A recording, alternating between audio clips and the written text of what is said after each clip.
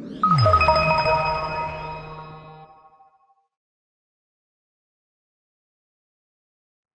my name is Paul Crane. I'm Networks Research Director at BT. I work in our Applied Research Department, which is based out at Industrial Park, just outside London. BT is very proud to be a research active organisation based here in the UK. I've been involved in 5G since the early days of research, through to assisting our mobile division, EE, roll out the first 5G network in the UK. And I think my experience over this time has led me to the conclusion that we probably need a different approach to technology development, whereas we move forward from 5G to future mobile technologies. If you just look at the development of mobile over the years, and we'll all be familiar with this transition from analog to digital, and then voice and text through to mobile internet, through to mobile broadband with 4G, and then the ambitions with 5G of extending that mobile broadband to support ultra reliable, low latency comms and IoT. But since the conception of 5G and early research work, there have been some fairly fundamental changes in technology and the way we're going about implementing networks, which I think leads us to led me to the conclusion that we need to seriously think about what we do with technology and how we implement technology going forward. The one really big success, I think, over the last few years, since 2010, is the emergence of global mobile standards. So 4G, LTE, and 5G are global standards, rather than before that were regional. And that's been a major success for the industry and something that we need to really hold on to. What we have been doing is a kind of this generational change approach. So 3G to 4G, 4G to 5G, which has resulted in operators needing to do a major capital investment from one technology to another, and also refarm spectrum from one technology to another. And I think one of the issues we have with 5G is that technology is maybe running a bit ahead of the use cases that were anticipated, and therefore that makes that additional cost and the business case associated with that additional cost quite hard. Now, 5G is being launched in the UK, and so we're very proud to have been the first company in the UK to have launched 5G. And our view is that it's going to be around with us for at least 10 years and probably 20 years. Which means over the course of that time frame, we're going to need to support both legacy networks and 5G networks. So, at least 2G, 4G, and 5G, possibly 3G as well, over the next coming years. And again, that results in a major OPEX cost to companies. Operators and having to do that.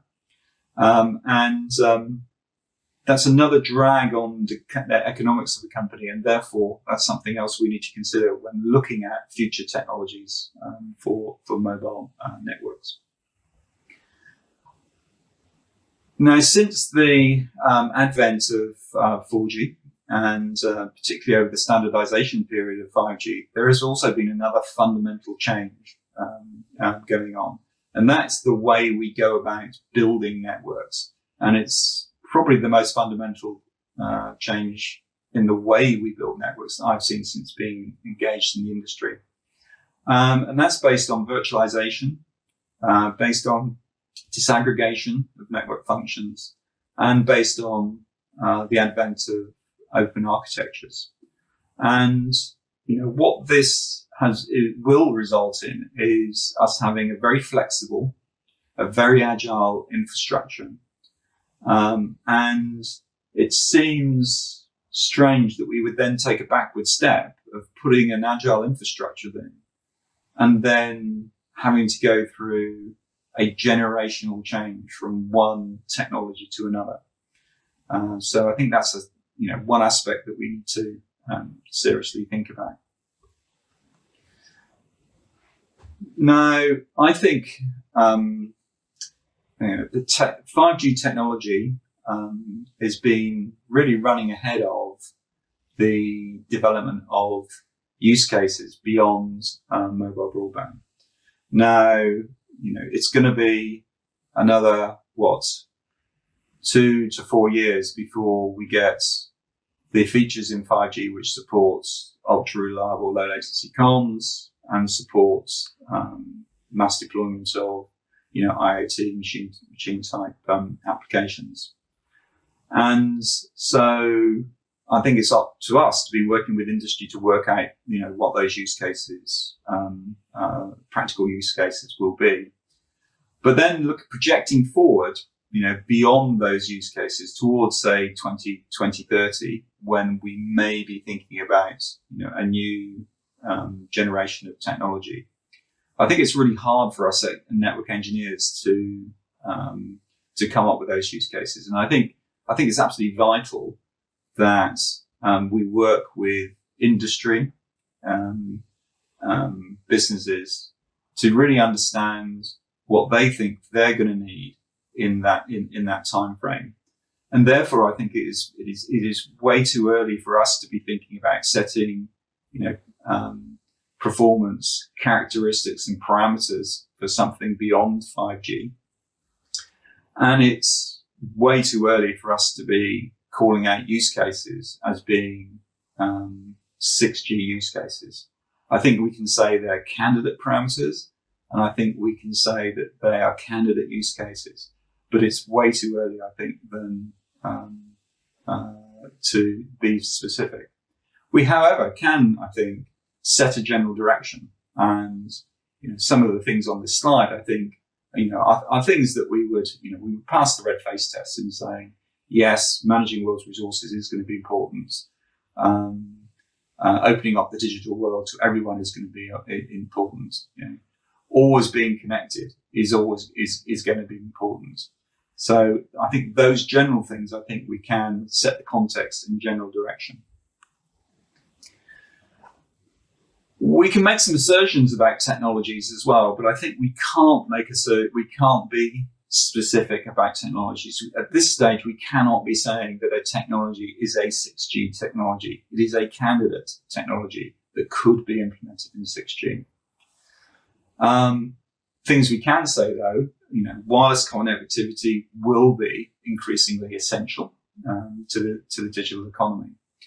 We can say that reliability, latency, and coverage will be equally important as peak rates and capacity, particularly coverage. And one of the things I was always surprised about within 5G is how coverage really wasn't seen as one of the key parameters for the service. And I think that is something that we need to really focus on as a technical community, economic coverage. Now, if the use cases that we've been talking about, mission critical use cases, do come to pass on wireless networks, then you can guarantee that those networks will become another attack vector. And therefore security, both cyber security and security against DDoS or protocol attacks, is actually going to be vitally important. So security and trust is I think we can assert something that needs technical focus on. Sustainability, particularly energy usage, will be key. And from the fundamental silicon through to the end-to-end system, how to reduce energy out of the network. Now, there's no sign that the current economic trajectory in telecoms is going to change, and by that I mean usage and bandwidth usage going up, but with no associated revenue associated with that increased data usage, which results in us having to put more and more equipment in the network, spend more and more capex, but effectively for no increased revenue. And therefore, we need to continue to drive down on costs. We can also say, I think, with certainty that new equipment supply chain players will emerge based on that virtualization and open architectures. That will drive innovation in the supply chain, and will be a benefit to large operators, large vendors, as well as potential new players in the market. And finally, one thing I think we can reasonably assert is that network usage patterns will change over the next 10 years. There will be many more machines connected than people. And if that's the case, then usage patterns will potentially change as well. And again, that's maybe a key requirement for the way networks are built in the future. So what do we need the technical community to focus on? Well, capacity, the traditional telecoms engineer, farther, faster, cheaper. I think that will continue. One thing we need to think about seriously in that, though, is the element of cost. Mobile operators try and avoid building small cells as much as they can because of the costs associated with small cells. And therefore, you'll see, how on the early days of 5G, millimeter wave was, seen as a great opportunity for increased capacity. But in most geographies, the use of millimeter wave is still a long way off, and that's primarily because of the costs associated with deployment. Now, I don't see that changing. So, for example, I wouldn't call terahertz a 6G technology. I would call it a candidate technology until it's shown what use cases at the appropriate costs it can actually work in. I've mentioned coverage, so just picking out one or two others. One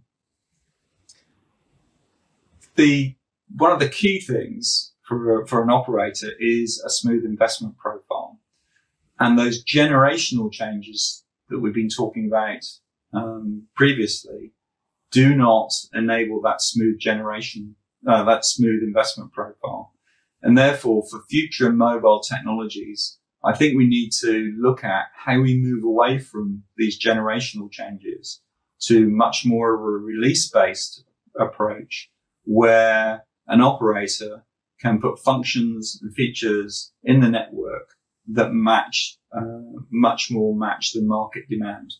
The 5G journey has only really just started, and it will be with us for 20 years, at least 10 to 20 years. I think it's just way too early to be firmly identifying 6G use cases, 6G parameters, and 6G technologies. I think it's the right time for direction setting. It's the right time for looking at candidate technologies, candidate use cases. But we cannot say a particular technology is a 6G technology.